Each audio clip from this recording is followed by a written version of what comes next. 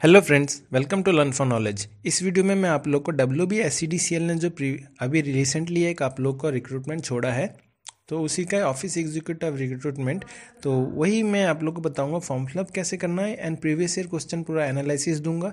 And मेरा छोटा भाई जो अभी जॉब करता है आप लोग का इस्लामपुर, जो दिनाजपुर में इस्लामपुर है, उसमें आप लोग का रिक्रूटेड है, वहाँ पे ऑफिस एग्जीक्यूटिव के पोस्ट में रिक्रूटेड है। इसके पहले जो एग्ज़ाम हुआ था, इसके पहले की रिक्रूटमेंट में उसका सिलेक्शन हुआ था।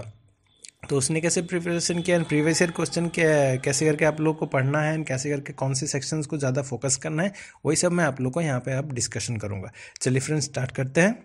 सबसे पहले है friends form fill up. Form fill up क्या है, आप लोग का जो रिक्रूटमेंट छोड़ा है ऑफिस एग्जीक्यूटिव के लिए, आप लोग का 745 रिक्रूटमेंट है ऑफिस एग्जीक्यूटिव का। And junior operator technical assistant जो है वो आप लोग का 434 वैकेंसीज़ है इन रिक्रूटमेंट, पूरा टोटल वैकेंसीज़ है।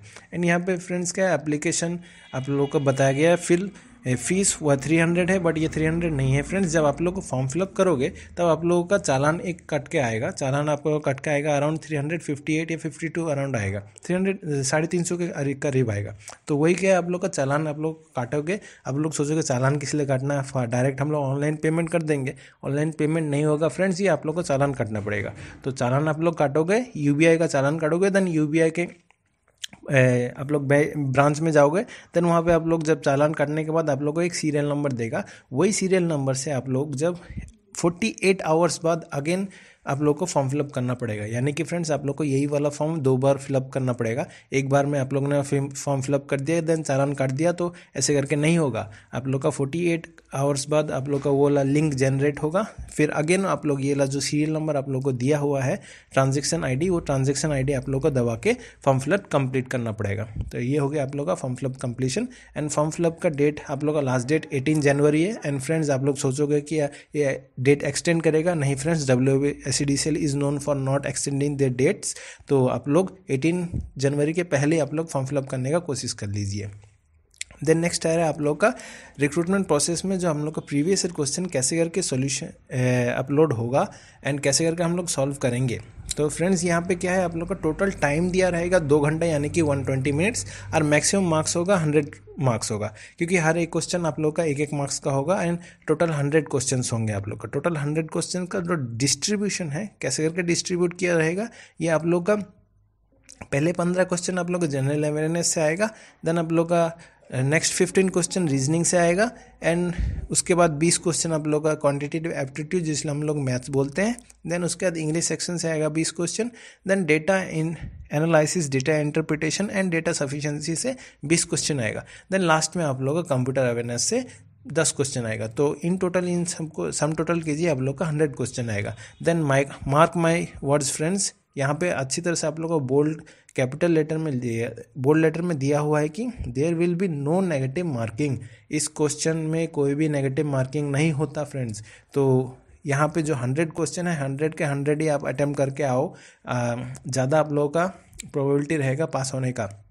एंड यहाँ पे क्या है फ्रेंड्स, ये क्वेश्चन पेपर बहुत ही इजी रहता है एंड बहुत ही सिंपल बेसिक लेवल के आते हैं। एंड यहाँ पे आप लोगों को क्वेश्चन मैं दिखा रहा हूँ अभी, बट क्या है, आप लोग को ये बहुत ही बेसिक एंड बहुत ही सिंपल टाइप का क्वेश्चन होता है। बट यहाँ पे जो मेन चीज़ फैक्टर करता है वो होता है आप लोग का स्पीड। आप लोग का 100 क्वेश्चन आप लोग का 2 घंटे के अंदर पूरा कंप्लीट करना पड़ेगा। एंड यहाँ पे क्या है फ्रेंड्स, हम लोग सोच रहे हैं इतना इजी अगर होता है तो कट ऑफ ऑफकोर्स आ जाएगा। ऑफकोर्स यार फ्रेंड्स, यहाँ पे कट ऑफ 75 के अबव जाता है। 75 कभी भी गया नहीं, उससे अबव ही रहता है, 75 मिनिमम रहता है। तो आप लोग अगर 80 प्लस लेके आ सकते हो तो आप लोग का डेफिनेटली सिलेक्शन पक्का रहेगा। देन नेक्स्ट है फ्रेंड्स आप लोग का, यहाँ पर जो मैंने कट ऑफ बोला 75 फ्रेंड्स, ये आप लोग का कट ऑफ क्यों इतना हाई रहता है, क्योंकि आप लोग का नेगेटिव मार्किंग तो है नहीं, इवन क्या है, आप लोग का एग्जाम बहुत ही इजी रहता है। तो चलिए फ्रेंड्स, अब एग्जाम पैटर्न क्या है एंड कैसे करके आप लोग का प्रीवियस ईयर क्वेश्चन है, सब कुछ मैं एक्सप्लेन कर रहा हूँ। एंड उससे पहले स्टार्ट करने से पहले मैं आप लोग को बता दूँ, हम लोग का एक व्हाट्सएप ग्रुप है, वहाँ पर आप लोग ज्वाइन हो सकते हो, 9609714558। यहाँ पर जितने भी वेस्ट बंगाल के अच्छे से फैकल्टीज़ हैं, एंड यहाँ पे क्या आप लोग को मैथ्स का कोई भी क्वेश्चन में प्रॉब्लम आ रहा है, जीके का क्वेश्चन है, आप लोग यहाँ पे हम लोग अपलोड कर सकते हैं। हम लोग कोई चार्ज नहीं लेते। इस ग्रुप में आप लोग फ्री में ज्वाइन हो सकते हो, कोई हम लोग चार्ज नहीं लेते। एंड फ्रेंड्स, यहाँ पे क्या है, ये जो रिक्रूटमेंट प्रोसेस है ये वेस्ट बंगाल का सबसे फास्टेस्ट रिक्रूटमेंट प्रोसेस है, क्योंकि फ्रेंड्स 6 महीने के अंदर ही मेरे छोटे भाई को जॉब मिल गया था। एंड यहाँ पे क्या है, आप लोग का मान लीजिए आप लोग को जनवरी में आप लोग नोटिफिकेशन निकला है, फॉर्म फिलअप कंप्लीट हो जाएगा, 2 महीने बाद ही रिक्रूटमेंट प्रोसेस स्टार्ट हो जाएगा, 2 महीने बाद ही एग्ज़ाम हो जाएगा। यानी कि आप लोग का अप्रैल मई के टाइम में आप लोग का एग्ज़ाम होगा। देन आप लोग का 30 मार्क्स का अगेन उसके बाद कंप्यूटर का एक एग्ज़ाम होता है। देन उसका 10 मार्क्स का आप लोग का इंटरव्यू होता है। ये कंप्लीट प्रोसेस 6 महीने के अंदर ही कंप्लीट हो जाएगा। आप लोग को डेफिनेटली फ्रेंड्स 1 अगस्त में आप लोग को सैलरी आपके हाथों में रहेगा। तो फ्रेंड्स, अगर आप लोग को जल्दी जॉब चाहिए एंड इजी जॉब चाहिए तो ये रिक्रूटमेंट प्रोसेस बहुत ही अच्छा इन लोगों का जेन्युइन है फ्रेंड्स। देन नेक्स्ट है, ये क्या है, मैंने जो ये क्वेश्चन पेपर अपलोड किया, ये ऑफिशियल क्वेश्चन पेपर है। ये क्या है, आप लोग का जब उन लोग क्वेश्चन लेते हैं, एग्ज़ाम लेते हैं, एग्ज़ाम के एक दिन बाद ही वो लोग क्वेश्चन पेपर अपने साइट में अपलोड कर देते हैं। ये आप लोग का डी सीरीज़ का क्वेश्चन पेपर है। देन नेक्स्ट है, आप लोग क्या है, इससे आप लोग का आइडिया रहेगा कि मेरे को कितना मिलेगा, कैसे करके मैंने कौन कौन सा अटैम्प्ट करके आया है। और यहाँ पे और एक चीज़ क्या है फ्रेंड्स, ये जो क्वेश्चन पेपर है ना, ये आप लोग को मिलता नहीं है, वो लोग ही ले लेते हैं ये लोग क्वेश्चन पेपर। ये लोग क्वेश्चन पेपर इसलिए आप लोग को एक आइडिया करके रखना पड़ेगा, हाँ मैंने कौन सा क्वेश्चन ठीक किया था, कौन सा ठीक मार्क नहीं किया था, ये सब आइडिया रखना पड़ेगा। अगर आपका आइडिया में रहेगा तो आप लोग डेफिनेटली हाँ यहाँ से आप लोग एक इमेजिन कर सकते हैं आप लोगों को कितना मार्क्स मिला है। तो चलिए फ्रेंड्स, सबसे पहला सेक्शन क्या है, जनरल अवेयरनेस का 15 क्वेश्चन आते हैं इसमें से। तो इसमें सबसे ज़्यादा मेन इंपॉर्टेंट है आप लोगों का करंट अफेयर्स से सेक्शन से आता है। करंट अफेयर सेक्शन अच्छी तरह से अपना प्रिपरेशन कीजिए। जो नॉर्मल जीकेज है, जीके मान लीजिए यहाँ पे आप लोग का नॉन कॉर्पोरेशन मूवमेंट, अगर हिस्ट्री पढ़ा है तो ये डेफिनेटली पढ़ा होगा। तो ये सब थोड़े से ईजी टाइप के आते हैं, ज़्यादा टफ नहीं होता फ्रेंड्स। यहाँ पे आप लोग 10+ स्कोर कर सकते हो। तो ज़्यादा से ज़्यादा आप लोग करंट अफेयर्स को फोकस कीजिए जनरल अवेयरनेस के लिए। नेक्स्ट सेक्शन है आप लोग का रीजनिंग सेक्शन। रीजनिंग सेक्शन अगर किसी ने भी किया है या नहीं भी किया हो, आप लोग 15 में से 15 मिल सकता है आप लोग, अगर आप लोग का रीजनिंग थोड़ा सा भी बेटर है। यहाँ पे रीजनिंग बहुत इजी लेवल का आता है, इंटरमीडिएट लेवल भी बोलूँगा तो गलत होगा। डिफ़िकल्ट लेवल तो होता ही नहीं है, मीडियम लेवल तो होता ही नहीं है, ईजी लेवल का होता है एकदम। अगर आप लोगों का रीजनिंग बहुत अच्छा है तो आप लोग 15 में से 15 लेके आ सकते हैं। यहाँ पे अलग से आप लोग का रीजनिंग कोई टफेस्ट लेवल का रीजनिंग आप लोग को सॉल्व नहीं करना पड़ेगा। देन नेक्स्ट है आप लोग का मैथ सेक्शन। मैथ सेक्शन के लिए फ्रेंड्स मैं डेफिनेटली आप लोग को रिकमेंड करूंगा RS अग्रवाल, प्लीज़ पढ़िए, क्योंकि ये लोग फ्रेंड्स Wbsedcl के ऑफिसर्स लोग बहुत ही आलसी होते हैं। ये लोग जस्ट कॉपी पेस्ट मार देते हैं RS अग्रवाल से। जितना भी क्वेश्चन आप लोग को मिला है देखिएगा, हर एक क्वेश्चन एक एक वर्ड आप लोग का, इवन ऑप्शंस भी ये लोग अलग से नहीं देते, ऑप्शंस भी आप लोग को कॉपी पेस्ट मार देते हैं। तो ये पूरा क्वेश्चन कॉपी पेस्ट मारते हैं RS अग्रवाल बुक से, एसचेंज का जो बुक है। तो वो वाला बुक मैं आप लोग को प्रीफर कर रहा हूँ, बहुत ही ईजी है। एंड ये मैथ्स सेक्शन ये लोग थोड़ा सा लेंदी देते हैं, टफ नहीं देते, लेंदी देते हैं, बहुत ही इजी होता है। तो प्लीज़ फ्रेंड्स आप लोग RS अग्रवाल को फॉलो कीजिए। देन नेक्स्ट है आप लोग का मैथ्स के सेक्शन के बाद आप लोग का इंग्लिश सेक्शन आता है। इंग्लिश सेक्शन में क्या है आप लोग का, अगर one word substitution and idioms and phrases, ये 2 सेक्शन आप लोग का अच्छी तरह से आता है तो आप लोग इंग्लिश में भी 20 में से आप 15+ मार्क्स स्कोर कर सकते हो। बट यहाँ पे क्या आप लोगों का इंग्लिश थोड़ा सा अच्छा होना चाहिए। किस लिए बोल रहा हूँ, क्योंकि यहाँ पे 2-3 ग्रामेटिकल क्वेश्चंस भी आ जाते हैं, बट लास्ट में आप लोग का 5 मार्क्स का एक कंप्रीहेंशन आता है। वो कंप्रीहेंशन इतना इजी होता है फ्रेंड्स, आप लोग का क्लास 5 या 6 का स्टूडेंट को भी अगर दे दोगे तो 5 में से 5 ये अटैम्प्ट कर देगा। तो ये बहुत ही ईजी कंप्रीहेंशन होता है, तो आप लोग यहाँ पे अटैम्प्ट कर सकते हो।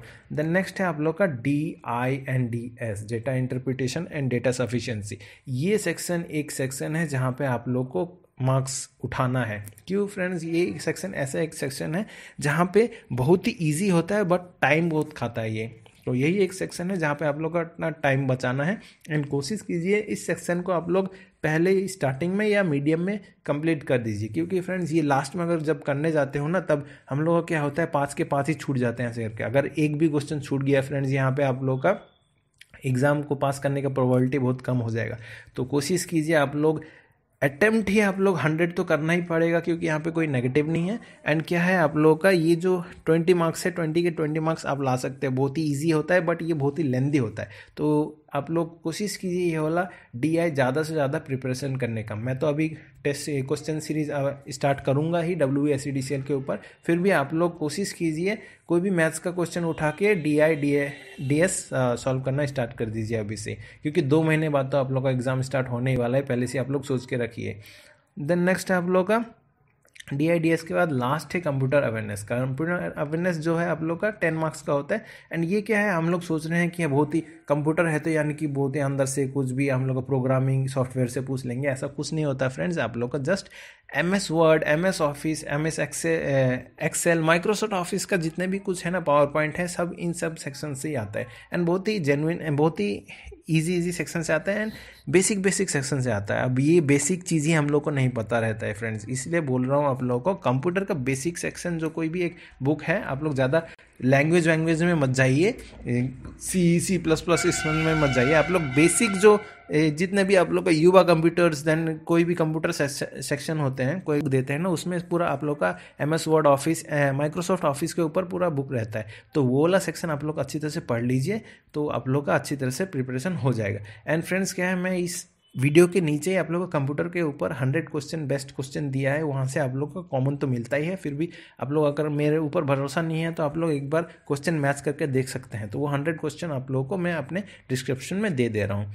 तो फ्रेंड्स ये वाला वीडियो यहीं तक ही था। एंड क्या है, आप लोग अगर सोल्यूशन चाहिए तो आप लोग कोर्स मेरे को कमेंट कीजिए, मैं सोल्यूशन अपलोड कर ही दूंगा। इवन क्या है, मैं आप लोग को ग्रुप में तो सोल्यूशन अपलोड करता ही हूँ। नेक्स्ट वीडियो में मैं आप लोग को सोल्यूशन अपलोड करूँगा। एंड मेरे छोटे भाई का एक नेक्स्ट वीक आप लोग का आ रहा है, उसमें आप लोग को एक इंटरव्यू भी ले लूँगा कि उसने प्रिपरेशन कैसे किया था एंड विद इन 50 डेज में उसने प्रिपरेशन को कंप्लीट करके जॉब कैसे मिल गया उसको। एंड इंटरव्यू में टैकल कैसे करेंगे, देन उसका 30 मार्क्स का जो अगेन एक क्वेश्चन होगा, अगेन एक आप लोग का सेकंड ईयर होगा, उसको कैसे करके टैकल करना है।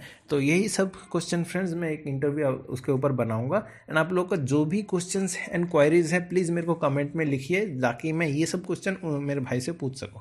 तो तब तक के लिए friends that's all, and keep learning, keep watching my YouTube channel learn for knowledge.